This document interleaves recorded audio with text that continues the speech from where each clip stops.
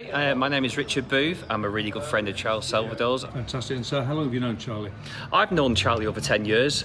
I do a lot of work with Charlie. We do a lot of work for prison projects I work with. I look after everything that Charlie needs to have done on the outside. Yes. I visit him every month. We speak on the phone at least 4 or 5 times a day.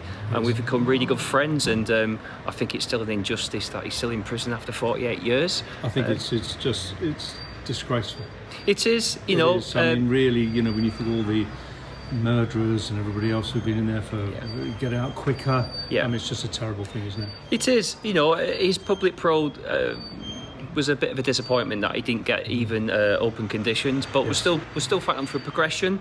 He's currently got lodged a progression plan, which hopefully will see him move to a prison that can progress him further than Wood Hill can currently. Yes.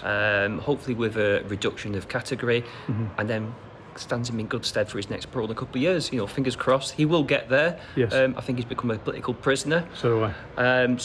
Somewhere we think there's a dossier where there's a post-it note saying he should be released, but Yes. we will never stop fighting until the day he's actually released and he can taste his freedom. Yeah, I do wonder if it's a bit like, you know, if he was to suddenly get ill, they may release him like sort of a Reg Cray thing or something, because there's no reason to be at least not downgrading him now. Absolutely not. You know, I think he's shown that he can change. He's changed. He's had no problems for the last 5 years at least. And a lot of people still believe the myth they read in the press. Yes. You know, they still believe that the crimes that he committed 25 years ago. You know, he's a changed man. I've seen that a lot, and people can believe what they like. But you know, when you sat there with him in more humane conditions, having a drink, I see the real person, not the facade that people see in the press. And I think he's due. He's more than due. He's 18 years over Terry, for God's sake. You know, it's a travesty. Absurd. It's a travesty. How did he react to the parole hearing? I was with him the day he got the letter that said he wasn't going to get a parole. You know, he had, but